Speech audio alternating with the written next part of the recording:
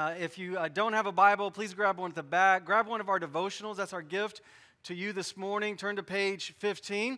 We're going to get into God's Word in Matthew chapter 2. These last two Sundays, we looked at Matthew chapter 1 to see the cosmic glory and authority of Jesus. And then this morning, we're going to see that Jesus is the sustenance to our life. Right? Because I think now more than ever, we're experiencing a spiritual famine, right? There's an inner longing of our soul that we don't know how to satisfy. In John chapter 6, Jesus says, I am the bread of life, right? So that we find sustenance in Him.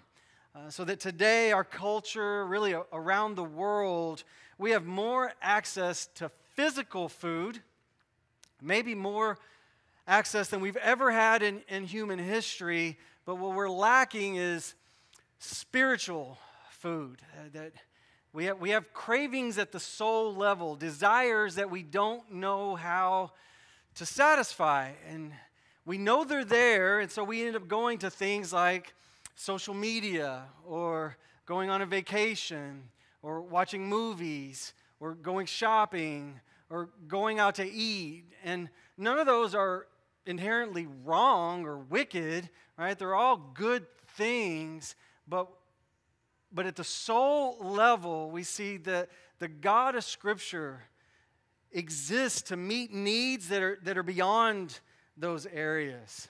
So that this morning, we're going to look at a passage that's familiar to our culture, Matthew chapter 2. This is a passage that you might look at, around Christmas. But at the heart of our passage is that people are spiritual beings who are spiritually hungry, and only Jesus can satisfy that desire. So let's look at Matthew chapter 2, verses 1 and 2. I'll read, you follow along. It says, Now, after Jesus was born in Bethlehem of Judea in the days of Herod the king, Magi from the east arrived in Jerusalem, saying, Where is he who has been born King of the Jews? For we saw his star in the east and have come to worship him. So Matthew chapter 1, we see the genealogy of Jesus. We see the promise of Jesus. So that in Matthew chapter 2, verse 1, Jesus is here. He's born in Bethlehem. Bethlehem is a real location. You can physically visit this location today, but Bethlehem is really significant. And it's for two reasons. That first, there's promises in God's Word that the Savior would be born in Bethlehem. It's Micah chapter 5. We'll touch on Micah chapter 5 in a few verses, but you need to know that's significant. There's promises that He would be born in Bethlehem. The second, Bethlehem at this point in history is the most unlikely places for the Savior to be born. Historically, Bethlehem was a big deal. In the history of Israel, Bethlehem was the place where King David was born. Bethlehem, the word means house of bread, house of sustenance, right? It's located, it was physically, geographically located by fields of harvest, that it was the location, the epicenter for the dynasty of Israel at the height of its power, right? It would have been a fortress center, but that's in the past. And so that over time, Bethlehem has been neglected. It has kind of just been run down, so that Bethlehem at the point of Matthew chapter 2 is like that town in Texas that you drive through, right? Where you're just zooming 65, 70, and then like 45, 30. You're like, why am I slowing down? Oh, you're going through a town and it's just neglected. You're like, who lives here? You just feel like, what? How? It used to be a buzzing population, and you're just like back to 70, and you want to. That's where the town of Bethlehem is at this point. So that the Gospel of Matthew, it's written to a Jewish audience that are in the decline as a people, right? They're living under the oppression of Rome. They're being occupied by Rome. They're in their land, and somebody else is in charge. Their spiritual leaders have led them astray, and so they are spiritually starving, right? They are anemic spiritually. At the soul level, there's a longing for the God of Scripture to show up, and so that when you read verses 1 and 2, it's jarring to the first century reader, right? Because the focus of verses 1 and 2 is that the Magi from the east have come to worship. Does that make sense? Like, who are these Magi? Like, the Magi from the east, this is like from a foreign nation. This is from outside of Israel. This is Babylon, modern day Iraq. And they are a people that are not Israelites. They're a foreign people, right? They would show up in Scripture like in the book of Exodus when you watched the Prince of Egypt and you had those sorcerers that were fighting Moses, right? I mean, that's who the Magi are, right? They're spiritual advisors to a king. They're the intellectual elite. They're the people in the book of Daniel that were fighting against Daniel. So you read verses 1 and 2 and you're just struck like, what?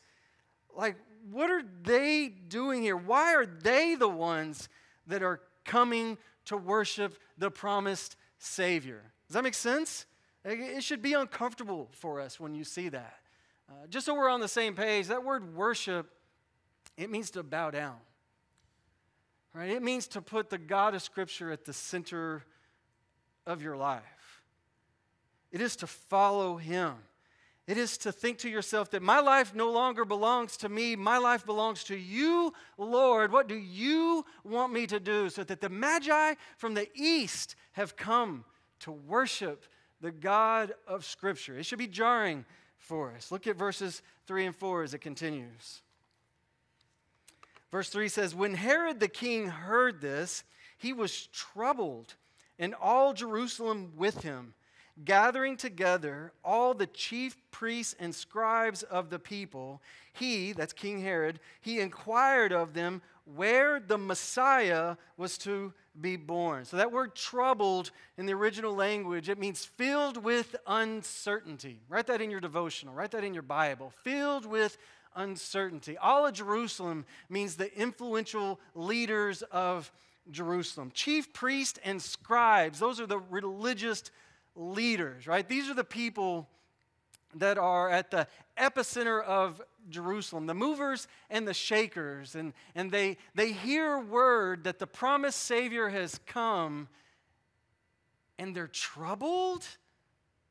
Like, that's, like, what? Like, the Magi from the east, the people that are foreigners, they're here to worship, and the religious leaders, the governmental leaders of Israel are troubled? Like, some people might think these promises in the Old Testament of a coming Savior are just like only certain people know. Like, no. Like, there's over we don't know them today, but in Israel, there's over 300 promises in the Old Testament. Every Israelite, every person in that culture would have grown up knowing these promises, right? From a young age that one day, and we've already talked about them in chapter 1, right? Where 2 Samuel 7, where it says that one day one will come to rule on the throne of David for eternity. It's a promise. There's over 300 of them, right? We talked about last Sunday, we talked about Genesis chapter 12, that one day one will come that will be a blessing to all the nations. That's all the ethnicities of the world. What we looked at this morning, Micah chapter 5, right? That one day, like, this ruler will come in the town of Bethlehem. So there's all these promises of what the Savior will look like, what He'll do, what He'll say, what will happen. And it's all coming to pass. And so you have this tension. Like, these Magi are the ones that have come to worship? Like, how do they even know these promises? That's what you should be asking. Like, how'd you even hear about our promises, right, for the people in the first century? We don't really know how they knew, right? We know that they're from a foreign nation. We know that Israel started with Abraham, strengthened under Moses, established under David. But after David, it splits into two kingdoms so that foreign nations like Assyria, Babylon, Persia, Rome come in and deport Israel so that God's promises are being scattered around the world into foreign nations. And Magi from the east, maybe they only had a couple of the promises. Maybe one, we don't really know. But they've traveled across the land coming to worship. Like, so that when we read that this morning, there should be a part of us just like, what's going on? Why are the chief priests and the scribes not filled with anticipation and joy? Look at verses 5 and 6. It says, they, that's the priest and the scribes, said to him, that's Herod, in Bethlehem of Judea, for this is what has been written by the prophet, that's Micah. And you, Bethlehem, land of Judah, are by no means least among the leaders of Judah, for out of you shall come forth a ruler who will shepherd my people. So in verses 5 and 6, the priests, scribes, they know these promises. They say, Where is he? Where is the Messiah to be born? Well, in Bethlehem. They know Micah is an Old Testament prophet. It was at a point in Israel's history where it's falling apart. And Micah speaks out, says, turn from your sin, trust in the Lord. One day a ruler is going to come. He's going to shepherd the people of Israel. He's going to be born in this little town of Bethlehem. They know this promise. So that when verse 1 starts off of Matthew chapter 2, Jesus was born in Bethlehem, there should be a party. Like, this is what we've been waiting for. They're living under the oppression of Rome. Like, they don't like where they are. Their spiritual leaders have led them astray. Like, they are spiritually starving for somebody to lead them to the Lord. And so finally, in their day, the promises that they've been waiting for generation after generation it's here. And who's worshiping? These magi? What is going on? Look at verses 7 and 8. Then Herod secretly called the Magi and determined from them the exact time the star appeared. And he sent them to Bethlehem and said, go and search carefully for the child. And when you have found him, report to me so that I too may worship him. So spoiler alert, Herod doesn't want to worship Jesus, right? I mean, first, Herod the king, he's not really a king. He's the son of a government official, so that he's given a title, so that he's kind of like a puppet for the emperor of Rome. That's who's king over Rome and over Israel, so that Herod is functioning as like a puppet, basically to just keep Israel in order. Second, we don't know how much of the promises that Herod knows. We don't know if he knows all 300. He probably doesn't. But you know what? He knows enough to know that this baby is not coming to play a patty cake. Like, that's why he's troubled. He's just like, he knows, like, this baby's not going to be fun for me. Because he knows enough of those promises to know, this one's the promised ruler, the promised king, Lord of lords. Like, you need to know that. We touched on this last Sunday. When we talk about Jesus, the birth of Jesus is never presented as a good guy. Our culture today talks about Jesus like he just came to do some nice things. He's a good example of love. He's somebody to follow. He gives wise words for us to consider. No. The God of Scripture never presents Jesus that way, right? Even in the Gospels, from Jesus' words, as this little baby grows up, Matthew 8, Jesus says things like, let the dead bury the dead, follow me. Like, people are asking Jesus, like, what about my uncle? I got to go to a funeral. He says, don't worry about him. I'm more important. Like, Jesus is saying, worship me, Matthew 10. Abandon anyone or anything that comes between you and Jesus. Well, I got this really great job. Look at my car. See this house? See my 401k? See this childhood pain? Turn from all those things. Follow me. Matthew 19. Sell what you have and follow me. John 14. Jesus says, I am the way. Well, what about thee? They say, no. your truth. No, I am the way.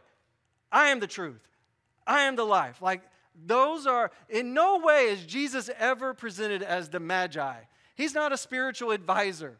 He's not coming to give some tips on life. Jesus knows that our souls are longing for sustenance, and He is the only one that can meet that need. That's just fact. And you know this at a soul level. Like, you know this, that you've tried. We are trying to pursue other things of this world. We know we have desires. We have cravings, right? When we want to binge. You know those moments where you're like, I'm going to binge the whole season. We get so excited. Sometimes we plan for it. I'm going to let it all come out. I'm going to get it all out. I'm going to get my popcorn, get my snacks. I'm going to turn off the phone. And it's like we're so excited and we binge the whole season. And then what does it feel like when you're done? It's exhausting. We're just like, oh my gosh, I've been sitting on the couch for 8 hours. Like, I'm exhausted. What? Why? Because we know our soul doesn't make the binging of a show wrong. It's like Chipotle. It's just going to run right through you, right? It's not going to last. Like, we know that. We know, how many times have you been on a vacation? We go on a vacation, we get back from the vacation, and we say to people, it was great, but I feel like I need a vacation from my vacation.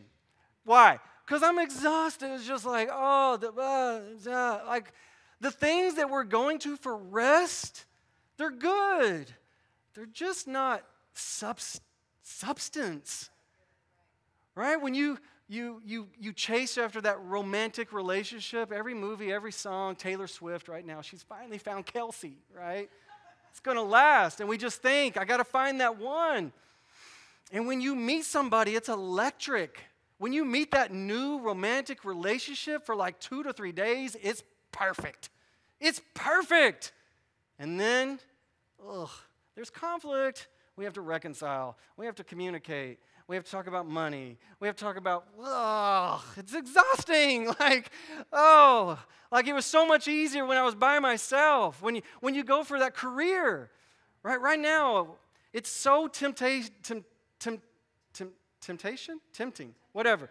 I'm going to find this career, the dream job, and then sometimes by God's grace, we land it. And then what happens? I'm kind of bored. Like I thought it was.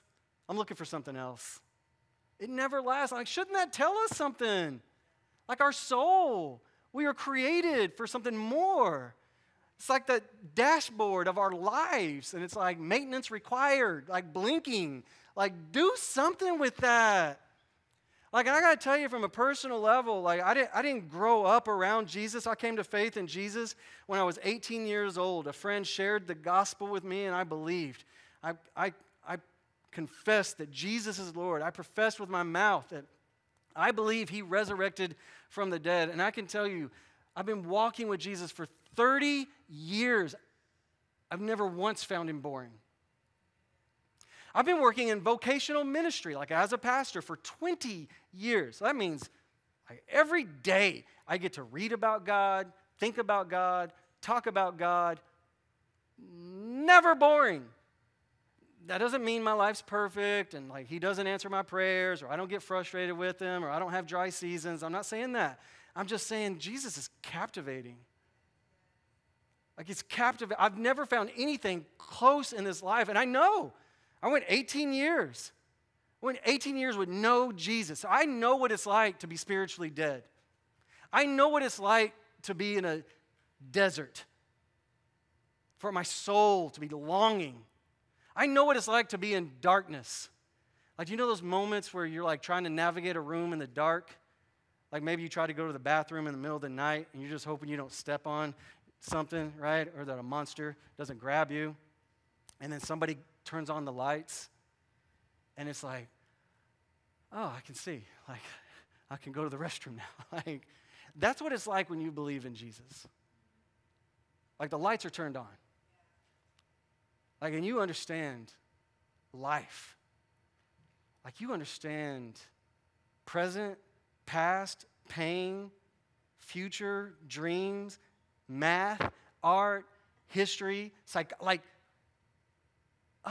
all the dust of my soul settled because I was feasting on the sustenance, on what I was created for. And so I don't know where we are in our spiritual journey. Like, if you've never trusted in Jesus, you need to know that he's the only one that can bring that satisfaction that our souls are craving. But I also think it's possible that there could be some of us here this morning who would say in sincerity of heart, Michael, I've professed faith in Jesus. I've grown up around Jesus. I've been walking with Jesus, but like I don't have that same hope that you're describing, right? I think that's possible. I think it's possible that you could say, like, I know Jesus, and yet I haven't found that satisfaction at the soul level. Like, what does that mean? Look at verses 9 and 10. It says, after hearing the king, they went their way, that's the Magi, and the star which they had seen in the east went on before them until it came and stood over the place where the child was. And when they, the Magi, saw the star, they rejoiced exceedingly with great joy. All right, I think sometimes people get very excited about the star. Like, what does the star mean? I've seen people like break out astrology and astronomy, and they're just like, well, technically, I don't know. Maybe the star is a comet. Maybe the star are the angels appearing to the shepherds in Luke chapter 2. I don't know. I don't think the star is the focus of the passage. I think the focus is the Magi. The Magi from the east are showing up rejoicing exceedingly with great joy. Right? That's the contrast. That word exceedingly in the original language means great. So that the word verse 10 reads, rejoiced greatly with great joy. It's a lot of joy, right? That their souls are feasting for the first time. Like, this is what I've been looking for. Remember, they're from a foreign nation. They just know just bits and pieces. And yet they've come to worship, and they're like, yes, right? So this morning, you got to read that. This familiar passage that we study around Christmas and ask ourselves, like, why do we have this tension where you have this one group of people, these Magi from the east, that know just sprinklings, have come with worship of great joy, and the people that have been saturated by these promises, these chief priests and scribes and influential people of Jerusalem and even Herod, like they know these promises. They're in Jerusalem. They're of Israel. They grow up around it, and yet they're indifferent. They're troubled. Like, what's going on? Like, why is that? What happened? I mean, first, I think we can look at those two groups and we can be incredibly encouraged. Right? That the God of Scripture, no matter what, will call people to himself. The Magi from the east. It doesn't matter where you are geographically. It doesn't matter what you know. It doesn't matter your family background. It doesn't matter your ethnicity. It doesn't matter your age or your education or your economics. The God of Scripture is alive, and he's calling people to himself. The Magi from the east show up to worship. Praise God. Right? That speaks to the cravings of our soul, that they would navigate the land to come and meet that desire. I'm hearing that now from people in our city, from some of you in this very room who are saying things like this. You're saying things to me like, I don't know why I'm here. I just felt like I needed to come. I don't know what this is all about. I just wanted to come and learn more. I'm not sure who this God thing, I don't know, but I just wanted to be here. Praise God. Like Magi from the east, the God of Scripture is alive, and he's calling people to himself. Praise God. We can be incredibly encouraged by that there is a craving at the soul level. Second, on the other side of that coin, we need to see, like the chief priests and the scribes, we can be around religious activity maybe even our whole lives and still not worship. Does that make sense? Like you can come to a worship service every Sunday since you were a little kid. Sing the songs fervently. Read the Bible. Pray. Serve the community. We can do all those things just like the chief priests and the scribes and still not come to a place of worship. Like that's something we need to lean in on that this morning for every one of us. And think about that. Like, how is that? Like right now as a church family, we have this challenge we're going to be in for the next 12 months, embolden. We're challenging our church family to increase in boldness and courage. And so we want to be embedded in Scripture. All right, we want to be memorizing Scripture. You can QR code, make the commitment. We went from 4 last Sunday who've responded. Now we're at 15. We're growing. We're moving in the right direction, right? Joshua 24, today, you start memorizing. You want to memorize that for October. We want to increase in prayer. We want to lock arms with other people. Those are all good things. But we could do all those things and still not come to a place of worship. And so the Magi from the east, they bring their gifts. It's a symbol as their life. And so that's the question for us is the God of Scripture has you here this morning to worship Him. It's not just to go to a worship service. It is to worship Him. And so to think to ourselves, like, man, what's stopping me from putting Jesus at the center of my life? That my life is not my own. That it belongs to Him. That it's not my money, it's His money for His glory. So how does He want me to spend it? It's not my time, it's His time for His glory. And so how does He want me to use that time?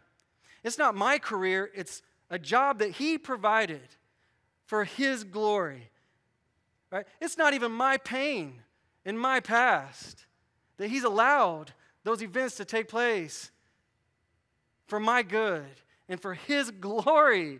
And so I'm not wallowing in self-pity, but I'm trusting that He's bigger than my circumstances. It's not the fear of my future, it's His future. It's His plans that He has for me. And so we're putting Him at the center of our lives. That's what it means to worship. It isn't a worship service. It's to worship Him. That's the invitation for us, church family. Listen, if you're here this morning, I'm glad you're here, but we're not really interested in just doing religious duties, religious habits, jumping through hoops. We are interested in being men, women, and children who are stumbling forward, learning how to put Jesus at the center of our lives and to follow Him. That's the invitation for us, church family. Let's close out with verses 11 and 12. It says, after coming into the house, this is the Magi, they saw the child with Mary, his mother, and they fell to the ground and worshiped Him. Then opening their treasures, they presented to Him gifts of gold, frankincense, and myrrh. And having been warned by God in a dream not to return to Herod, the Magi left for their own country by another way. I mean, can you imagine what that must have been like for them? I mean, one pastor said it this way, that at this point, when these Magi show up, they've not heard Jesus' teachings at all. The Magi didn't know any of His miracles. At this point, this is just a toddler sitting on the lap of a seemingly insignificant woman, and they worshiped Him. And so that's the invitation for us, church family. I'm glad we have a worship service for people to come and visit. I wish I could tell you, if you come every Sunday, I'm so talented. Our musicians are so good. It'll carry you. Like, you won't carry. Your soul will be full all week long. Just come on Sundays. I got you. No. No, it's to the worship service, the Bible study, the prayers, the serving the community, the giving. Those are all just tools of invitation. Right? Like, you know, when you go to a restaurant, you go visit a restaurant, like you're going to sit at a table, there'll be a chair, there's going to be a plate, there's going to be some lights, maybe some music, some utensils. But if nobody brings a meal, like, it's going to be a confusing experience. Right? You're not going to go back to that restaurant. Like, you're like, I didn't come for the tablecloth. You came for the meal. Jesus is the meal. Worshiping Jesus is the meal. Putting him at the center of our lives is the meal. All right, so with that in mind, I want to invite our worship team to the stage. Let's lower the lights.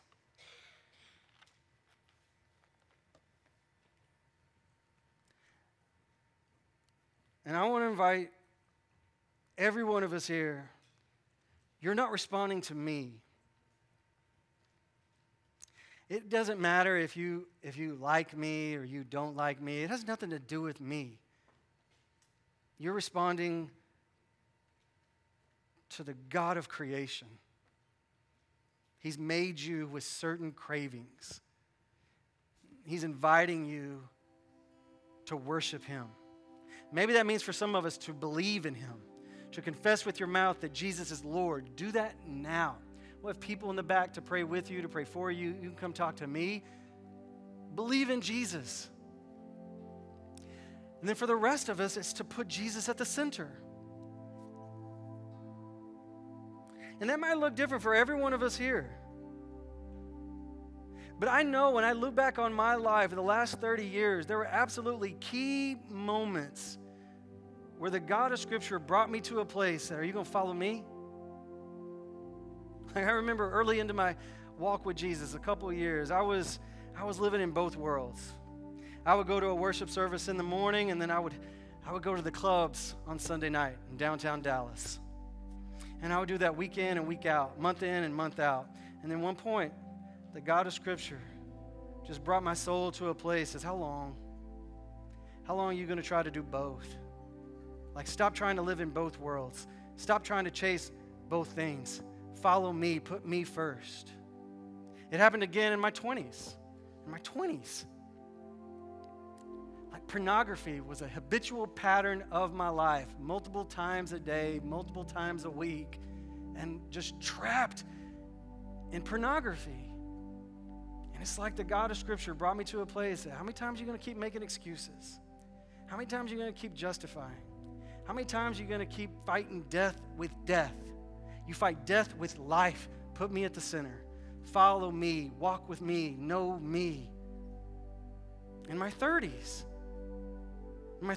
I had this just pattern of just bitterness and anger towards my parents and towards what the God of Scripture hadn't done in my life. And he brought me to a place. He said, Michael, how long? How long are you going to hang on to pain? How long are you going to wallow in bitterness? Do you not think I'm bigger than your circumstances? I'm so good to you that even if your whole life was pain, I'm still worthy to worship. Worship me. He brought me to that place. Even now in my 40s, he's still doing that. Areas of character. Why are you doing that, Michael? Why are you thinking that? Why are you listening to that? Turn from those things. Follow me.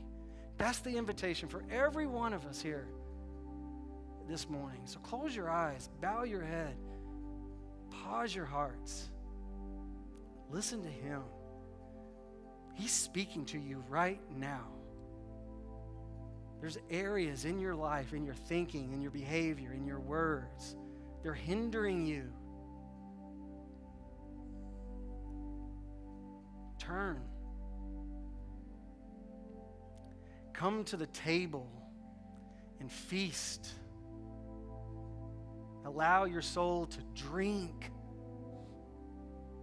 so that you'll never thirst again. That's Jesus. Father in heaven, we trust you for that. God, I have no doubts. People will forget what I say by the time they get to lunch, but when we hear from you, that will stick with us for eternity. Father, help us to respond. Holy Spirit, help us to respond. Help us to obey. Help us to make decisions right now to put Jesus first. Everything else will come into place. Seek first his kingdom. It's in Jesus' name. Amen.